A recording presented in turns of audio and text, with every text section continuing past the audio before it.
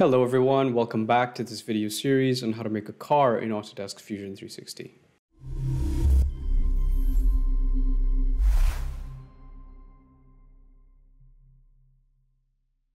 So thank you so much for the support, everybody. This is the second time I'm doing a second video in 1 week. We did one YouTube live session on Monday, which was the Dassault 6X model.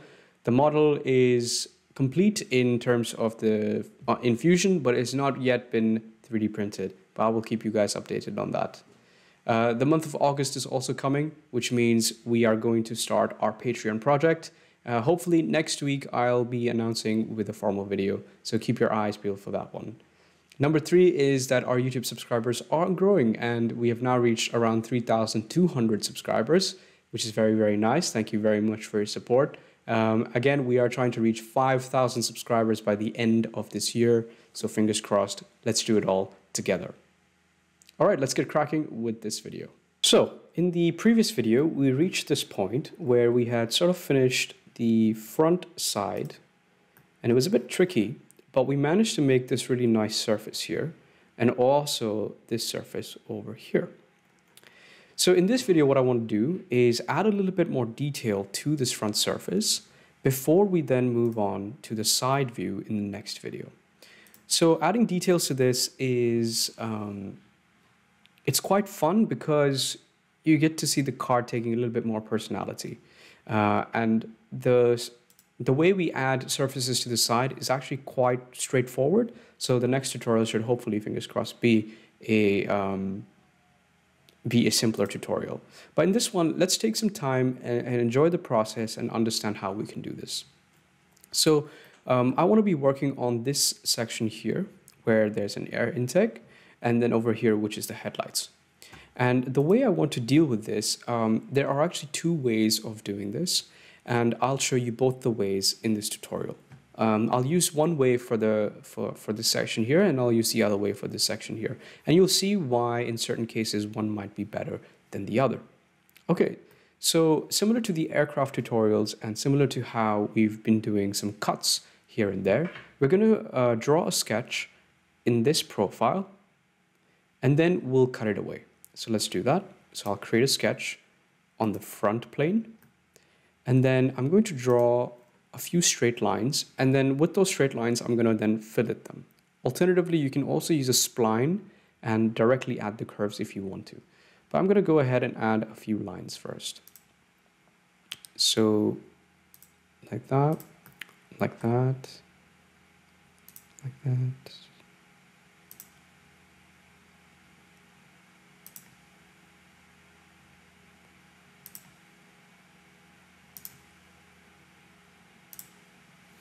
Okay, there we go. And now what I'm going to do is I'm going to add a few fillets here. So I'm going to make this curve upwards a bit. Press enter. And because now the radii are different for each of these corners, I'm going to choose them separately. So just visually trying to match the profile that's underneath in the blueprints.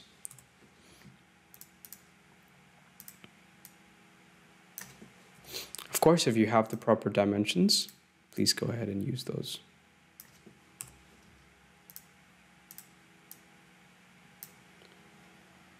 I'm actually looking at a Mercedes outside my window, so it's nice that I'm doing this tutorial while I'm here. Okay, so we'll use that sketch now, and we're going to try and trim this away. So we're going to use the trim tool, which is on the surface panel, and it's asking for the trim tool, which in this case is our new line that we've just made. And what we need to do now is you can see that it's created this sort of cutting knife, as you can imagine. And what we want to do is we want to select a surface, and whatever surface we do select is the one that gets disappeared. So I'm just going to press the inner one, and I'm going to press OK. And you can see now it's taken that surface away from us. So that's really cool. I'm going to now switch off the sketch because we don't need it anymore. Great, and now already we can see that this is starting to take more and more shape. Very nice. Now, this is the part where I was going to say that there are 2 ways to do this. And with this particular profile, I'll show you one way. So what I'm going to do now is I'm going to go to Create, and then I'm going to press ruled. Now in this case, I want to select all of these inner edges that we've just created. Now be mindful in this case, because there's a complex geometry that we've just created out of this.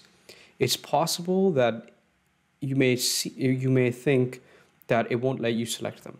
Let me show you an example. So if I do click one here and I click one here, and you can see that when I try and click the next edge, which I think is the next edge, it's not letting me click it.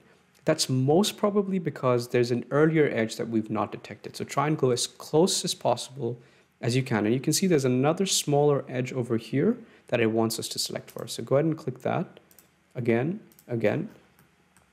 And just to make it a practice, try and select it as close to the one you've just selected. So right there, the next one's going to be somewhere here. And this way, hopefully, you won't be missing any edges and confusing yourself. I've personally struggled with this a lot. Okay, there we go. And now what we can do is, it's going to give us a couple of options, normal, tangent, and direction. In this case, we actually do want it to be normal. And you can see, if you just try pulling this back a bit, what's going to happen. So it's done this really nice sort of extrusion, if you like, but in the normal direction to where it's currently facing.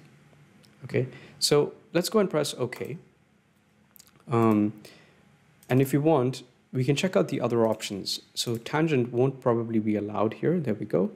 And neither would direction, because we need to sort of select a direction in order for that to happen. Again, no use. But you can try this out in your own time. For now, normal seems to be the best option. So we're going to go ahead and press OK there. Now, how do you actually close this? There's actually a simple way to do that. So create sketch from the front view again. And this time, I want to make sure my 3D sketch is enabled. Grab the line tool. Make sure you select the right point over there and the right point over here. So literally just a straight line. And what we're going to do now, for some reason, this line is disappearing from me, but it is there if I select it. So I'm going to click on the line. I'm going to press patch. And now I'm going to try and select, again, be very careful with this. You want to be able to select all the edges. I've just tried a couple of times and it wasn't letting me do it. And that's because I kept missing one edge. So just be careful. Try and go to the next edge as close as possible, just in case you don't miss anything. So try and follow it along from there to there. The next one is here. The next one is here. Next one is here. Next one is here. Next one is here. Next one is here. Next one is here. And there we go. And now you can go ahead and press OK. So yeah, while doing the tutorial, like, it wouldn't let me patch. So I had to figure out the way. And again, it was actually just an edge issue. Make sure you zoom in right next to where your current edge ends, and make sure you select the one right next to it, ensuring that you're actually selecting all the edges. Because if it's not a closed loop, it won't let you patch it. So there we go. That's a nice little surface we've created there. And now we can try and do the same thing for the headlight section. So let's do that. Create new sketch, front view. And I'm now going to try, actually, let me disable 3D sketch. So now I need to try and follow the headlights from there. Again, you could just very easily use a spline and do it, which might actually be easier because it'll just let you select the whole thing right away.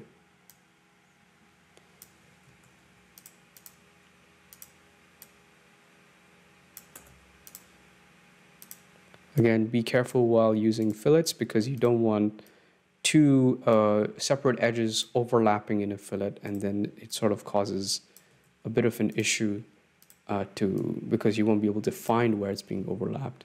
And then you need to zoom into every single edge and trim away things that you don't need.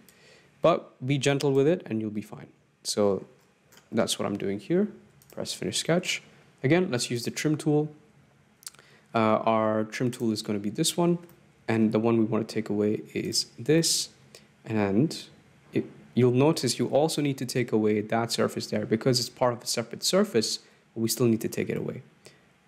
So I'm going to go ahead and press that as well. And now we can press OK. There we go. And now those are our headlights. We don't need the sketch anymore, so I'm going to go ahead and hide it. I'm going to press save. And now we're going to follow a similar procedure to what we did here. However, if you now try to use the ruled option, you'll find that it's possible that you might not be able to. And let's try it out. So if I try and do ruled here, and I do this one, and then I do this one, and you can see that it's not even letting me select this, right? Now, there are a couple of reasons why. Remember, this is a separate surface from this one. You can even try lofting this in a similar fashion. So in order to do the loft, we are first going to create an offset plane. So let's create an offset plane from here. And we want to sort of take it just behind the eye or the headlights. So I'm just going to maybe somewhere there, and I'm going to press OK. And now I want to create a new sketch on this new plane. Okay, cool. So what I want to do is I want to project the previous sketch that we created, which is this one. But we can see that again, we have to highlight all of these edges again. So instead of doing that, let's finish the sketch for now. Let's go back to our previous sketch where we created the headlight sketch. Let's drag all of that, press copy, so Control C. And then we're going to go back to our new sketch where there's nothing. And now we're going to press Control V and finish sketch. So we've essentially literally just copied the previous sketch, pasted it into the new plane. And if I revolve, you'll see that now they are identical sketches, but now on a different plane. So again, there are a few more ways we can do this. So at this point, we can try and loft this together. But again, there will be a problem because these two are separate sketches. So I would, different surfaces, I would encourage you to try lofting this at this point and see what error you get. So it won't let you because it'll try and take one of these edges with this one, with this edge, and it's going to try and loft them two together. So if I show you a very small example, that edge is still profile 1 because it's part of the same surface. But now if I take this one, you can see that it's trying to create that as profile 2. So the way around this is to actually use the stitching tool, and now we can take these two together and press OK. And now we can start, let me do a quick loft tool here. So this one with this one is still profile 1, but now if I do this one, it's still profile 1. So that's actually what we want. And at this point, you can try and use the ruled tool again, like we did with the one below. But in this case, I'm actually going to go ahead and loft this together. So what I want to do is I want to create, I want to loft, and I'm going to start selecting the edges on this surface first. So let's do that.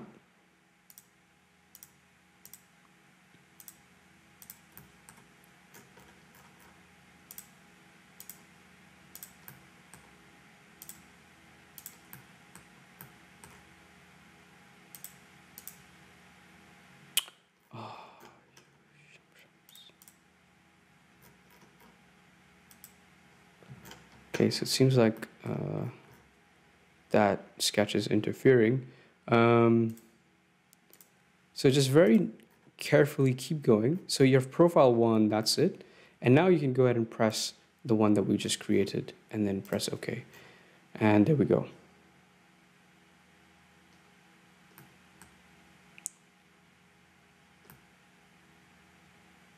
Yep. So it didn't seem like it did anything there, but now you can see that it has. Okay, and to patch this up is now pretty straightforward. You just click on the patch tool and there we go. Okay, seems like it didn't like that, but because it didn't select these ones, let's select that and there we go. Again, if you wanted to stitch these two together, you can absolutely do that. So now we've sort of created two pockets as you like. And we used two different methods to do this. We used the ruled, and then we also used a loft in separate ways. And we also learned that if there are two different surfaces here, and you try to loft something using them as the same surface, it won't work. You first need to stitch them together, make them into one surface, and then you can do whatever you like with it.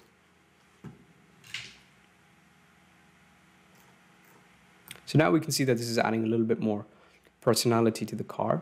And later on, what we can also do is add a little bit more detail. Here, like I have done with my other cars, you'll see they have some lights in them, and it looks really, really cool. But for now, I'm going to leave it like this. And if you want, in your own time, play around with it and add a bit more detail here. So that's it for this video. In the next one, we're going to try and focus a little bit more on the side. And that should be, again, hopefully a little bit more straightforward than what we've done today. Today was also a little bit complex, but hopefully fun as well. Because when we start adding these little details, it starts making the most difference. So thank you so much for watching, guys. Please do like, comment, and subscribe. Very, very much helps out. We have reached 3,200 subscribers. We're aiming to reach 5,000 by the end of this year. So thank you so much for your support. Have a great week, and I will see you soon. Take care.